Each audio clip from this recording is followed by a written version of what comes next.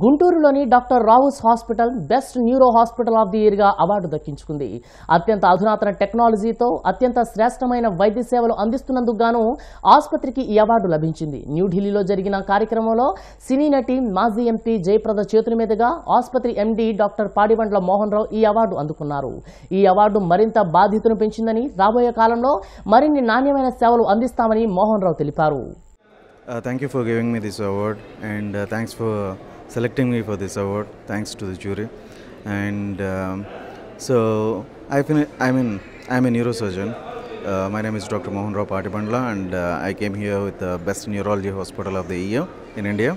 And I finished my education and everything in Hyderabad, and then I moved on to USA, and now I came back to India in the Guntur and giving the services to our people who are available here, who are needy in the neurosciences services. Here I got this award for my experience in neurology, neurosurgery, and in stroke treatment. So here I would like to say a few words about the stroke. So stroke is a very disabling disease. Two kinds of strokes we will see. One is hemorrhagic stroke, another one is ischemic stroke.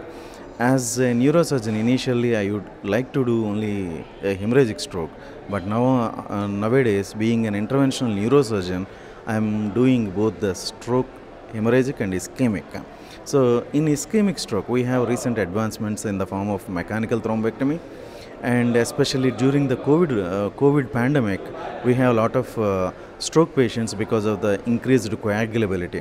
And during this time, I have done around 20 of mechanical thrombectomy just for the stroke patients, and nearly several cases of mechanical thrombectomy in regular neurology patients.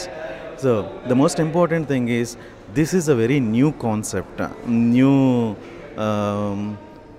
thing in the field of neurology. So what we found is, even though some of them we have the technology, so the person who is there in the technology are not available.